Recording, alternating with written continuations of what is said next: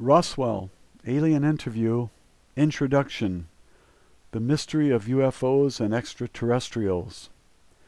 If you have studied UFO phenomena at all, you are already familiar with the infamous Orson Welles radio broadcast of War of the Worlds and the Invasion from Mars on October 30th, 1938. This fictitious radio dramatization of an invasion of Earth by aliens incited a global UFO and extraterrestrial hysteria long before the UFO crash near Roswell, New Mexico in 1947. During the past 60 years since the alleged Roswell crash, there have been tens of thousands of reported UFO sightings. A global hysteria has emerged from evidence of what was presumed to be extraterrestrial phenomenon. Concurrently, the unrelenting denial of this phenomenon by the U.S. government has precipitated an uninterrupted flurry of accusations, counter-accusations, cover-up, conspiracy theories, lunatic fringe speculations, scientific investigations, etc., ad nauseum, and a growing multitude of similar alleged close encounters.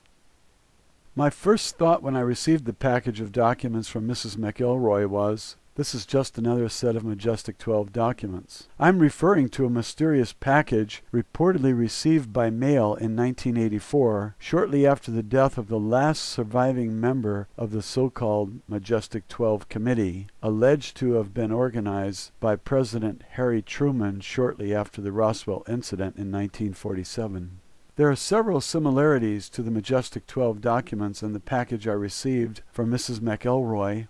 In the case of the former, an envelope was sent from an anonymous sender with no return address.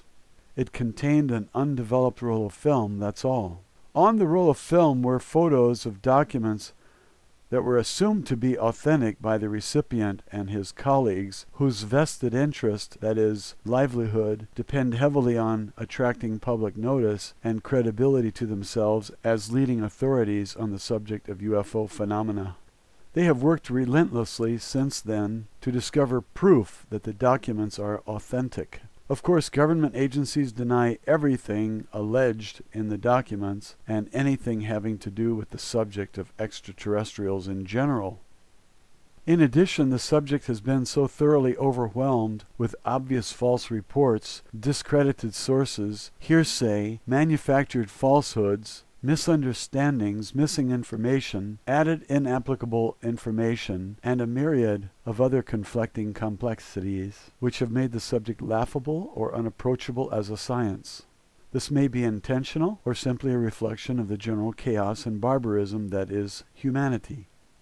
As for government denials and cover-ups, the events of September 11, 2001 have made it abundantly apparent to me that the U.S. government has destroyed any vestige of trust the American people and the world may have harbored even through the Vietnam War, Watergate, and many similar betrayals in the honesty of the American government, military, and intelligence community by blatantly lying to its own people about almost anything and everything.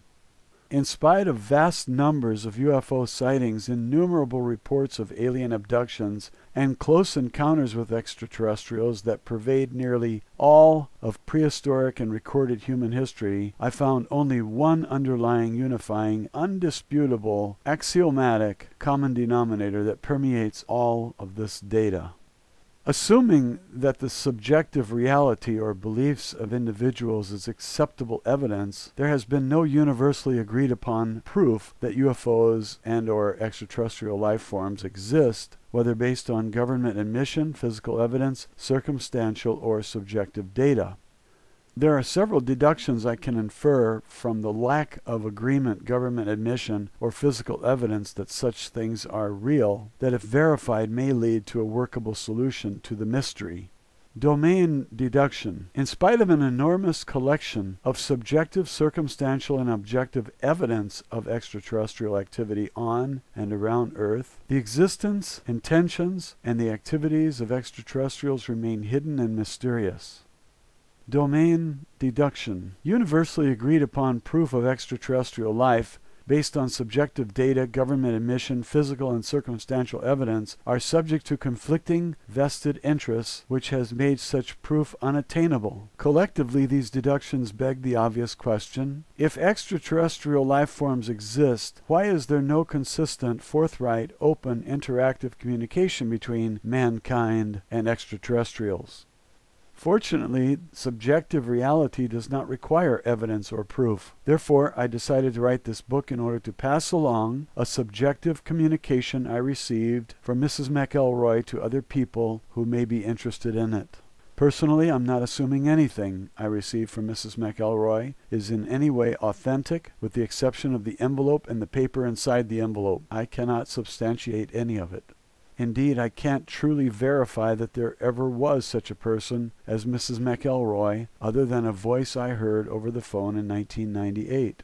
The voice could have been anyone. Personally, I do not have a vested interest in UFO research.